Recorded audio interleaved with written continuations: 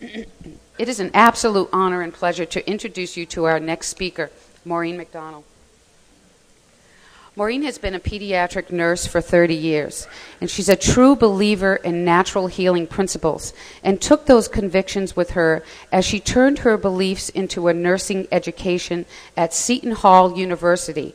Her convictions and education then had a very personal application, as her son Sean was born with bacterial meningitis.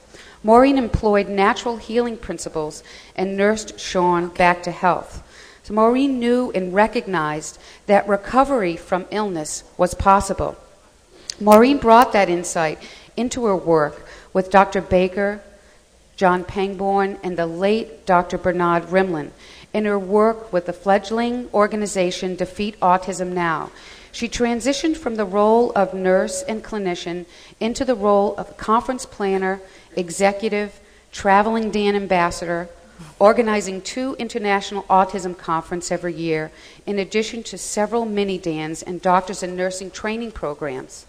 Everything you learn, eat, see, touch, and feel during this conference has been orchestrated or approved or assigned to someone by Maureen.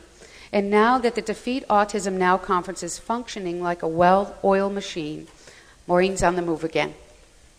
She and Jill Erwick have founded SOCOP, Saving Our Kids, Healing Our Planet. SOCOP, a green expo focused on children's health, will highlight a multitude of safe, effective, and natural-oriented products and services.